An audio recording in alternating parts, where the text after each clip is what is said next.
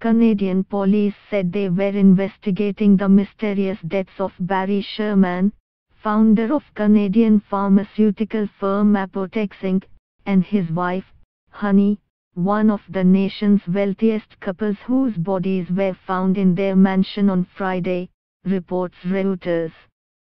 Police said they learned of the deaths after responding to a midday, 1700 GMT, medical call at the Shermans' home in an affluent section of northeast Toronto.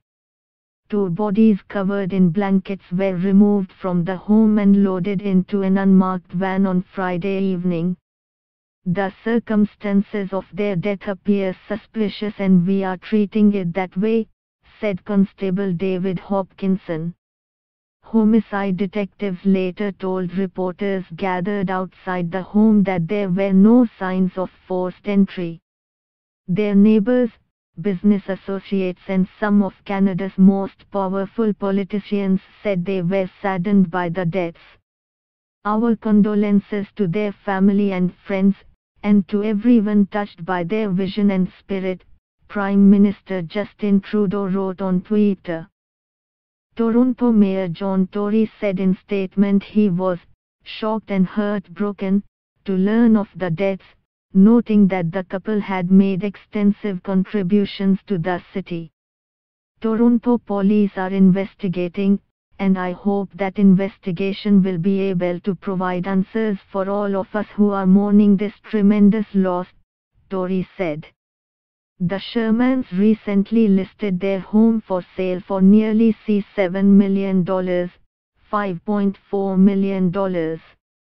A real estate agent discovered the bodies in the basement while preparing for an open house, the Toronto Globe and Mail reported, citing a relative.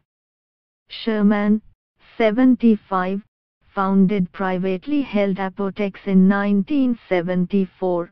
Growing it by introducing large numbers of low-cost generic drugs that took market share from branded pharmaceuticals. He stepped down as chief executive in 2012 but remained executive chairman. Forbes has estimated Sherman's fortune at $3.2 billion. Apotex is the world's No.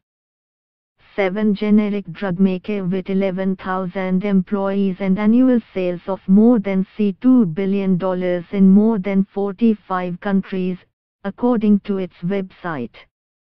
The couple was known for their philanthropy, giving tens of millions of dollars to hospitals, universities and Jewish organizations, CBC reported. They were extremely successful in business, but also very, very giving people, former Ontario Premier Bob Rae told CBC. It's going to be a very, very big loss. The Globe and Mail reported in February that Lobbying Commissioner Karen Shepherd was investigating a complaint about a 2015 political fundraiser that Trudeau had attended. $1 is equal to 1.2858 Canadian dollars. For all the latest world news, download Indian Express app.